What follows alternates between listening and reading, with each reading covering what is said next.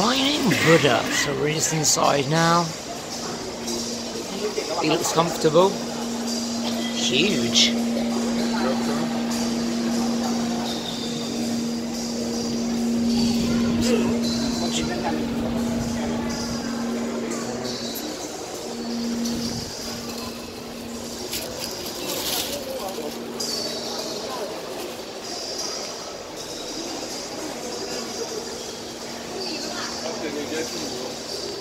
Very busy in here.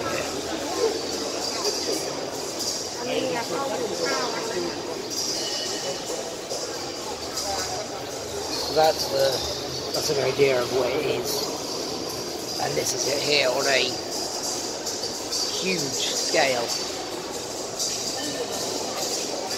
On the scale, pretty amazing, really, isn't it? I mean, the work that would have gone into that. Absolutely incredible. And you can just see there's like a huge demand, a huge demand for it. So it's something that, a lot of people are interested in. Is bring, there's people here all praying, which, to have that strong of a religion, unfortunately for me, mine is, I don't know, mine is questioned. I feel I'm questioned by, I question it, question it, which, some people might say, why question something, I just, I think I just find it very, very difficult to kind of understand, really, and to kind of deal with it, I suppose. I suppose it's something that I don't really feel kind of that comfortable with. Anyway, get away from that. That's that's something that's not what my religious status is not something that I'm going to discuss any further. But going back to something interesting.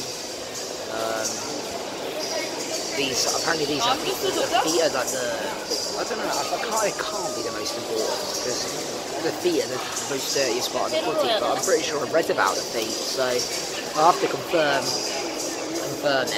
I might be wrong. If anyone knows, stick it a comment in the comment and let me know. And if I am wrong in your comment, I won't reply. I'll be embarrassed. Maybe that's why I think they are, because they've got all of these. Ah, yes, that's why, because they've got panels here. I was reading up about it. This is what's good about me having my data. They have like over 100 panels.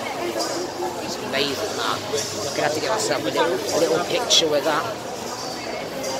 Oh, that's perfect. That's a great picture there. I'll try and get a picture there. Alright, I'm getting excited now, I'm going to take a picture.